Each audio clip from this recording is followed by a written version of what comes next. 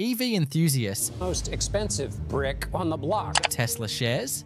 Lower ahead of the company's GM has just announced their all-new zero-emission engine that will make electric and internal combustion vehicles obsolete. This all-new radical technology is said to be the next revolution in the automotive world and will drive us towards a completely eco-friendly future of cars. So, let's not waste any time and check out this new way of thinking as GM CEO announces this new engine that will change the world. What exactly is this all-new technology GM has been searching for? An alternative to EVs for years now, and their search has led them to the all-new compressed air technology. Compressed air has already been seen to be of limited use in the 19th century, mostly with mine locomotives and trams in some European cities, the most notable of which is Paris. However, the technology has since been dropped and forgotten in favor of internal combustion engines because of their immediate potency. However, in the early 2010s, the French car manufacturer Peugeot saw the potential in combining compressed air with internal combustion engines into an all-new hybrid technology that retains the eco-friendliness of a regular hybrid without needing a battery. While these prototypes didn't move far from the testing stage, they did spark a fair bit of interest from the rest of the automotive industry. Most notably, GM saw the potential that compressed air vehicles harnessed. However, they also realized that such a technology needed a fair bit of development if it were to compete with regular internal combustion engines and the rise of EVs.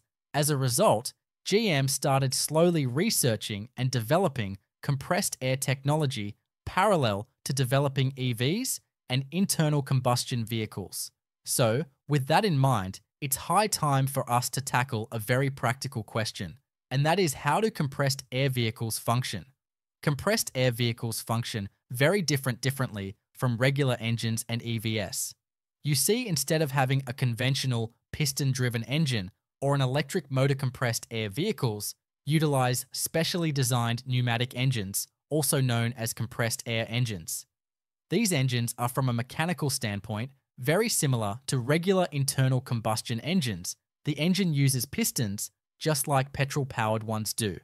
However, unlike combustion engines, the pistons of a pneumatic motor are connected to a spring.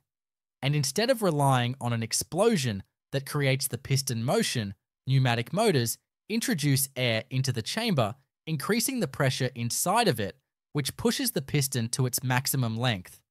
The air is then released, and the spring that the piston is attached to pulls it back into its original position, thus completing the cycle. Generally speaking, the engine is very similar to internal combustion engines and can therefore use a wide array of technical solutions, shortening the development cycle, which is what also drew GM towards this concept. With that in mind, it's time to answer the most intriguing question. What are the benefits of compressed air against EVs and ICE vehicles? Well, the most notable benefit is, of course, the fact that it is 100% pollution-free. It's just pressured up air, meaning that there is no environmental damage being done while it functions. As a result, compressed air engines solve one of the biggest issues regular combustion engines have, and that is direct pollution of the environment. Compressed air engines also beat out versus in this regard, as making a compressed air engine is far cheaper and requires no rare earth materials, much unlike batteries or electric motors. Not to mention that powering EVs is also not quite green, as the grid is still mostly reliant on fossil fuels to produce electricity. Speaking of making compressed air engines, another key benefit over internal combustion engines is the cost of production. Since compressed air engines endure considerably lower pressures than gasoline or diesel engines, producing them means that they will be a lesser need for strong and hardened steel or metal. This makes them both more economically viable as well as more eco-friendly to produce in larger quantities. And while the differences might not be as substantial as compared to EVs, they're still there. Oh, and also it goes without saying that the running costs of compressed air engines are simply unrivaled. Compressed air is much cheaper than fuel or electricity, and it's also much easier to acquire. Not to mention that these engines will be 100% future-proof, as they don't waste anything. They just use pressurized air that after it exits, the chamber remains structurally unchanged. However, as potent as they sound, compressed air engines have a few drawbacks that keep them from being developed and used on a wider scale. Are there any drawbacks to this technology? Unfortunately, there are a few glaring issues that arise from using compressed air engines, which made them quite situational and even borderline useless. In the past, the first problem is the fact that compressed air engines are extremely underpowered. Pressurized air has a very low energy density, which considerably lowers its potency, plus due to them having light components and them not producing high amounts of pressure, the torque of such engines is extremely lackluster, which makes them much less usable in the real world. The engine also has to spin at quite high RPM, which, considering it's a fully mechanical contraption, leads to excessive wearing of components. If that wasn't enough, since the engine does not utilize liquid as its main propellant, introducing lubricators into the engine isn't as easy as on internal combustion engines. However, the biggest issue that compressed air engines face is the fact that they are extremely inefficient. While this might sound inessential, seeing how compressed air is virtually free, this couldn't be further from the truth. Most prototype compressed air vehicles that have been developed have a range of only 140 kilometers, which is less than 100 miles. This means that, first of all, you would have to fill it up constantly, and second of all, you couldn't reliably go on a moderately long trip, let alone a long one. Finally, there's the question of safety. Most prototypes used regular steel air tanks for storing pressurized air due to a lack of a better solution.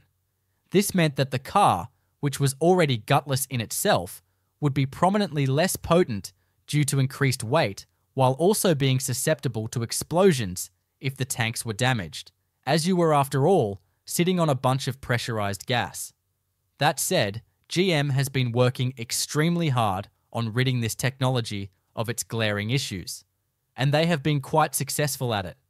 First of all, the problem of the car's power has been solved with the introduction of new high-pressure air tanks. These high-pressure tanks compress the air even further, which translates into higher cylinder pressure. As a result, GM's new compressed air prototype achieves performance figures that are pretty comparable to regular gasoline engines. Sure, the torque isn't quite there yet. However, they're still powerful enough for a normal commuter vehicle. Furthermore, GM has also found a way to extend the vehicle's range. How well?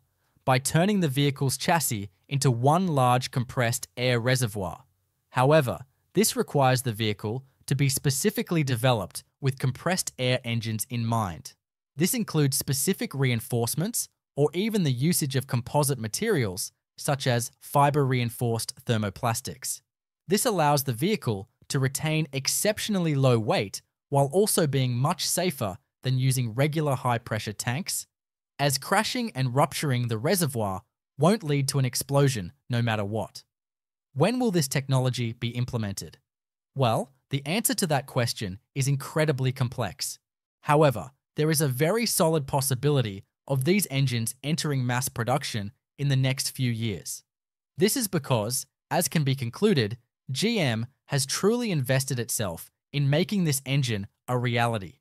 They keep researching and developing solutions to many existing problems and are incredibly devoted to creating a truly fantastic product that would revolutionize the automotive world entirely. Plus, the general mechanical familiarity and similarity to internal combustion engines allow GM to develop such engines much faster than if they were doing it from scratch. That said, it would be naive of us to believe that GM is doing this out of the goodness of its heart, as it is not. GM understands all too well that the days of internal combustion engines are numbered, and they still don't have a foothold in the EV market.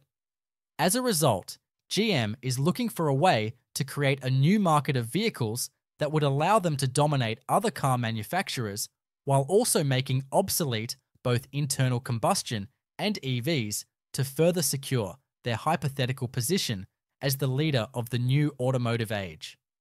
But as good as this all sounds, this isn't the first time a major manufacturer tried implementing compressed air into vehicles. As we've already mentioned, Peugeot 10 or so years ago made a hybrid version of their Peugeot 2008 crossover. However, instead of using electric energy, this vehicle combined an internal combustion engine with compressed air. The result was a powertrain that merged the power and torque of an internal combustion engine with the ecological component of compressed air engines. The said powertrain was able to achieve a whopping 120 miles per gallon. Unfortunately though, Peugeot silently abandoned this project soon after it was conceived, despite the very good initial results. There were no explanations given except that Peugeot said they didn't find the project profitable enough, which frankly doesn't make sense. So why did they abandon it?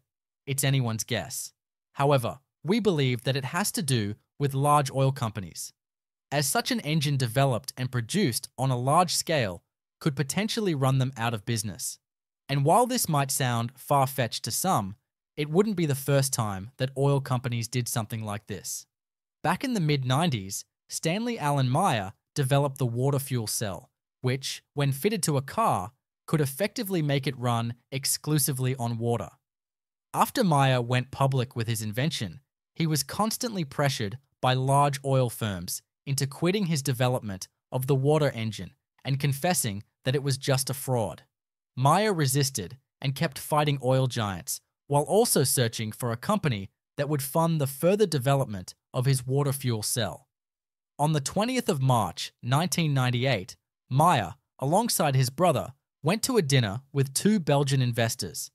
At one point, Meyer ran out of the restaurant screaming that the two businessmen poisoned him. He passed away a mere minute later on the pavement in front of the restaurant with his brother by his side.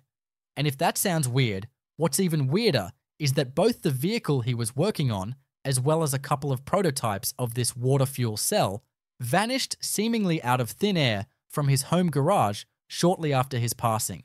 Sure, this could all be just a twisted turn of random events.